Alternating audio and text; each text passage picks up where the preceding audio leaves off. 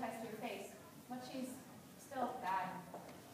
Well, did you bury her up to her neck in the marsh and leave her overnight? Of course, but she's just as listless as ever. Well, I'm afraid we'll have to take some more blood. Broomgilda, take 2 pints. Yes. We should be all right. Well, I'll do everything humanly possible.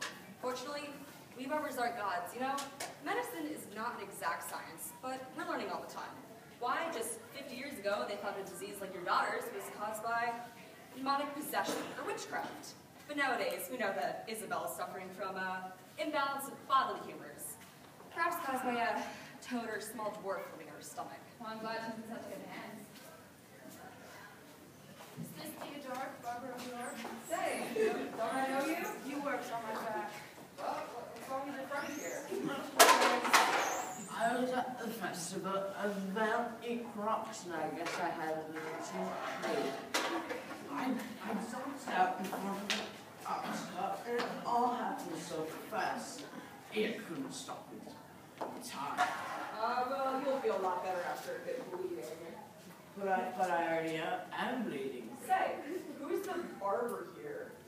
Okay, just something fell out my legs. Okay, well, the 3 of us will get stroking this divot here. And what we're doing is separating the broken bones. Now, if you don't feel better tomorrow, we'll just cut your legs off about here. Okay, I think I'll feel better tomorrow. Brunhilde, put a few leeches on his forehead. Thank you. Say, when was the last time you came in for your annual worming? Well, I suppose I'm due, but I'm getting a lot of time to know. Except my pain. The spine of that move. Thank you. Brunhilde will give you your change. How's the little patient doing? She's worse. She's looking pale. Well, she's not responding to treatment. Afraid we'll have to run a few more tests. Brunhilde? Yes, ma'am. Bring me the Cladry's bird. Yes, ma'am. Cladry's bird? Yes, the Cladry's bird is placed beside the patient. Looks at the patient's face, she will live. But if he looks at her feet, she will die. Okay, now, Freddie, come on out. I am not sure how to interpret those signs. Brunhilde, did you see? No, Well, then I guess we'll have to take some more blood. Take 2 pints from Isabel. While you're at it, take 2 pints from the bird. yes, She's dead. Dead? Dead? My little daughter's dead? Now, Miss Miller, you're distraught. Tired. You're probably suffering from nervous exhaustion. Well, you'll feel a lot better if I took some of your blood. You charlatan! You killed my daughter just like you killed most of my other children.